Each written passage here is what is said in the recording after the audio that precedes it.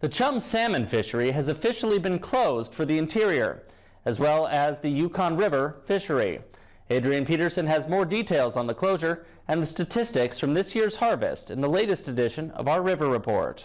As of Friday, August 16th, fishing for chum salmon is prohibited as the fishery has been closed. More specifically, the fall chum salmon fishery has been closed. This closure comes as the estimated count for chum salmon is well below escapement goals and the historical median. As of August 12th, an estimate of about 124,000 chum salmon passed the pilot station sonar counter, far below the historic median of nearly 350,000. Due to ongoing rains in the month of July, estimates for the interior are less clear as murky waters diminished the ability to count salmon. Still, the lack of fall chum salmon being below the goal of 300,000 means sport fishing is closed. It's not just sport fishing, however, that's been closed. Commercial and subsistence fishing has also been closed with such low run counts. Due to the closure, all forms of harvest are prohibited, as well as catch and release fishing. This is Adrian Peterson reporting for News Center Fairbanks.